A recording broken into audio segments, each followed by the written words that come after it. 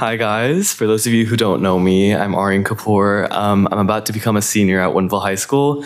And just right before I start, I just wanted to thank SSF. This opportunity has been really great for me. And, all of us really had a really fun time working with each other. And so, yeah, I'm just really excited. So just to begin, this is my topic. It is transcranial direct current stimulation. I'll be talking about what it is, how it works, and if it's a potential solution to bipolar depression.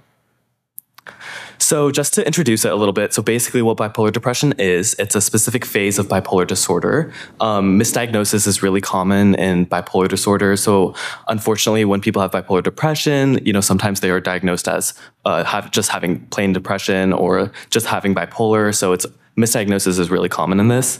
For bipolar depression, a lot of the symptoms include burden of illness, high suicide risk, hypomania, etc. And currently it's 9.3 million American adults that are being affected with bipolar depression. So this is why we need to put so much research and effort into this. Currently, only 3 treatments are FDA approved, and unfortunately, with these treatments, there are really bad adverse effects. This means that, so for example, one of the treatments is called OFC, and OFC has clinically significant weight gain, like around 65% of the people that use it have clinically significant weight gain, and they also have tendencies to go into hypomania, higher suicide risk, so the treatments aren't the best. And monotherapy antidepressants are not recommended for people with bipolar depression, which is why we need to be talking about different treatment opportunities. So what I aim for through this is that I aim for bringing awareness to a type of treatment that has been used already for neurocognitive behavior and to demonstrate the high potential it has in treating people with bipolar depression. So just a little bit more about bipolar depression. It's super severe. It has a high relapse rate, around 60 to 80% of people relapsing occurring 2 years after a manic or depressive episode. So this is why I should be researching this. So this brings me to my actual modality. This is called Transcranial Direct Current Stimulation. I'll be referring to it as TDCS throughout this presentation. So basically what TDCS is known for is altering the function of neural systems, function, behavior. It's a completely non-invasive brain modulity, which means that it's not invasive. It's not invasive at all. It's an application of a weak current, and it targets the cortical areas of your brain. And it's 2 scalp electrodes, 1 anode, 1 cathode, and it mediates synaptic plasticity. So what synaptic plasticity means is that your neurons have an ending to them, and that's called the synapse. And so it is said with people with bipolar depression is that they don't really have a good control over their synapses or their neurons. So this kind of mediates how fast your neurons are firing. So this can influence psychiatric symptomology. So my hypothesis is that TCDS will be highly effective in treating patients with bipolar disorder and provide a better opportunity. The methods I will be using is I have a timeline, so I'm only using materials within the past 10 years. I'm excluding people under the age of 18, so 17 and under will not be included in this, and I'll be looking at a lot of different reviews, such as literary, systematic, meta-analyses, etc. So let's begin. So systematic review number 1, this is 7 identified studies. This had around 46 patients.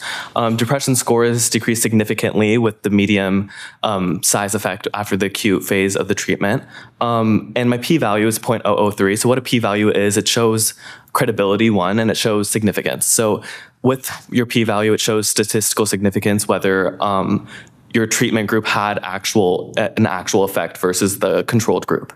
And so with this, you can clearly see that, TDCS is responding to depressive symptoms, and it's really good. So this moves me to my clinical trial. This was a randomized sham-controlled, sham meaning, a controlled group versus an active group, and double-blind trial. Participants included 59 with either type 1 or type 2 bipolar, and they were also in that major depressive disorder, which is bipolar depression. So they measured with HDRS-17. So HDRS-17 is a Hamilton Depression Rating Scale. So what they had done is it's kind of like a questionnaire. And so they had done this questionnaire with their patients before and after treatment just to kind of measure how their results varied. And it showed significant superior improvement. So you can see my p-value was 0.01. So again, it shows that statistical significance. And one thing I'd like to point out is that this chart in the bottom left, it's your adverse effects. And the biggest thing with TDCS that I really love is that the only significant adverse effect was skin redness. So, it's really great that, especially working with bipolar patients, that there is really slim to none transient adverse effects.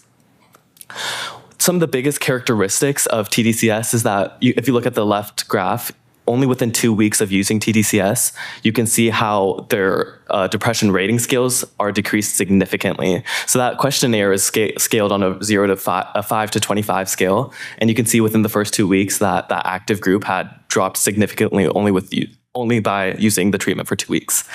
And then if you look at the right, this kind of shows the cumulative response. So it shows the long-term effects of using this treatment. And you can see how it's sustained and increased over time. So this leads me to just depression. So we talked about bipolar and we talked about bipolar depression. What about major depressive disorder? So this is one of the most prevalent psychiatric disorders worldwide. Around 20 to 30% of patients do not respond to the standard pharmaceutical interventions. And it has also said that there's altered activation patterns in those same areas, those cortical areas that I was talking about earlier. So let's take a look at this trial. This was 130 participants with major depressive disorder, and they also had an active and a sham group. And this had 20 sessions over 4 weeks, which means that they had around 5 sessions per week.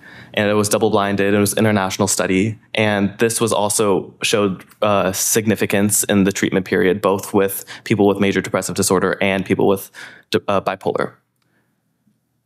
So what else is there for the future of TDCS? So we talked about bipolar depression, we talked about bipolar, we talked about major depressive disorder.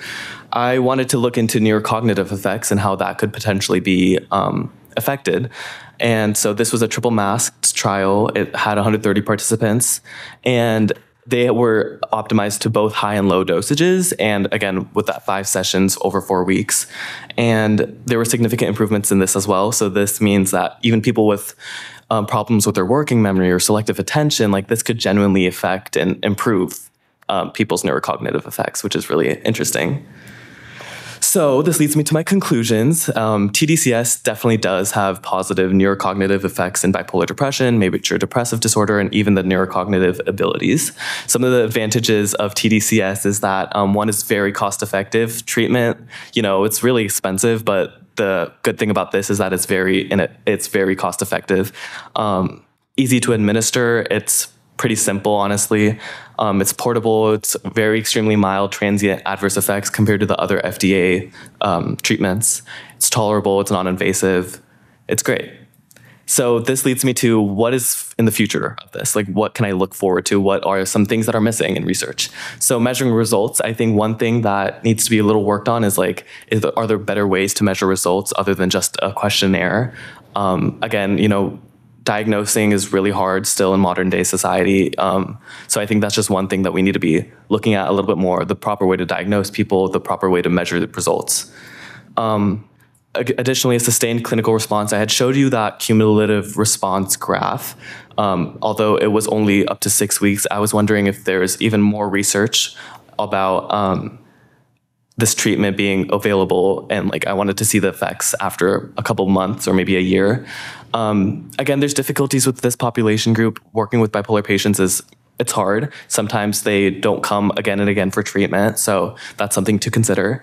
And which TDCS modalities are actually the most effective? So this is transcranial magnetic stimulation, so it's a little different, but you know, just something to consider which modality works the best for which type of patient. And I think the one biggest thing that I've gotten from my research is making this an at-home remedy. So this means that you include this into your daily routine. You use this, you know, 5 times a week for 10 minutes, and you can, as you can see, you know, if you use this within 2 weeks, you'll have better results. And yeah, so that's kind of the biggest thing I've taken from this, is that maybe we can create this as a home remedy for patients. Here are my references and my thank you. So thanks for my parents, Dr. Pierre.